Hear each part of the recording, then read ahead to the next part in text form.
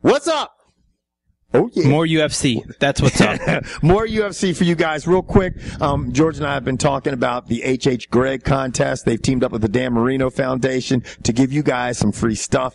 The link is below here. Go check it out. You have a chance to win TVs. I mean, I don't have time to tell you all the stuff you can win, so you need to go down there, check it out, and you could also get some Dan Marino memorabilia. Like Nike says, just do it. Now, the UFC on Fox returns, and for $3.99, snitches. And it's always good when it's free, my man George. And the headliner is going to be Demetrious Johnson versus John Dodson, but we will get to the cards, the other matches that are going to be on the main card, starting out with Erik Koch versus Ricardo Lamas. And I'm going with Koch. I'm going to go with Koch too. His only loss was to Chad Mendes. He's looked really good lately.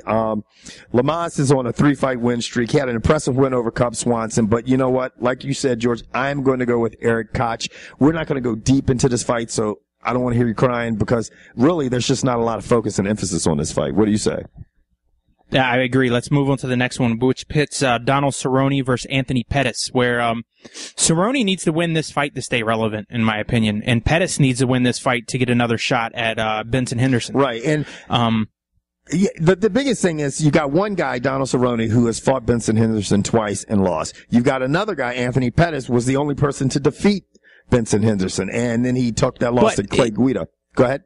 But here's the thing. If Cerrone wins this, I want to see him fight Diaz again, because Diaz totally had him off his game. He got in his head. He blew his wad early and just couldn't hit him being Cerrone. Cerrone just shot his wad early and never recovered from that opening, 45 seconds with Diaz. Right. So if Cerrone does win, I want to see him fight Diaz. Right. But me personally, I'm not picking him to win. I think Pettis wins this and then goes on to face Benson Henderson. Yeah, I mean, Pettis kind of fell off the radar for a while, but I think because he got hurt. He got hurt. He got hurt. He took that loss to Guida. I think he's back now. When Pettis is on, his game's on, he's fucking nasty. I think if he wins this fight, then he obviously is going to fight the winner of the Benson Henderson Gilbert Melendez fight. Who are you picking? Who are you picking to win this fight, though? You know what, man? I think I'm going to go with the Cowboy, man. I just think he's, lately, ever since he took that loss to Nate Diaz, and obviously, I just think he's really been on his game, And I think. Well, now let's move on to a fighter who hasn't, in my opinion, been on his game since signing a new contract with the UFC. Team, though. Because he was on a team. He was on the A team. He's on A team.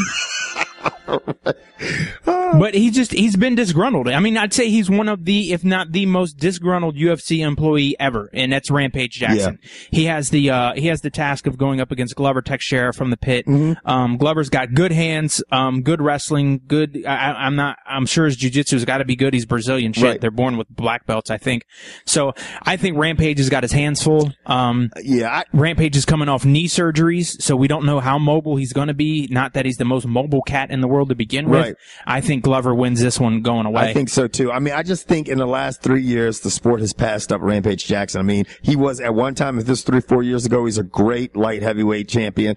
But, I think, everybody's obviously been avoiding this guy, Teixeira. It's a reason for it. He's fucking well-rounded. Well, he couldn't get a visa to fight in the States. That's part of the problem. Right, yeah, and with that being said, the guy is just, we're looking at a fighter in Rampage Jackson who is very one-dimensional in my opinion, especially for... Well, in Glover's last fight, he almost got himself knocked out trying to be too cute because he stuck his chin out there and told the guy to hit him, and the dude hit him and wobbled him bad. Right. He better not do that against Rampage, because Rampage, even if he still can't move and follow you around the ring, if he hits you, Glover could go to sleep, because he's not the last dude Glover fought. Rampage is nobody to be fucking with. I mean, the bottom line is Rampage Jackson is still a fucking great, his hands are nasty, he's a great striker. So if he takes that chances with Rampage, he could be on the canvas, he could be snoring.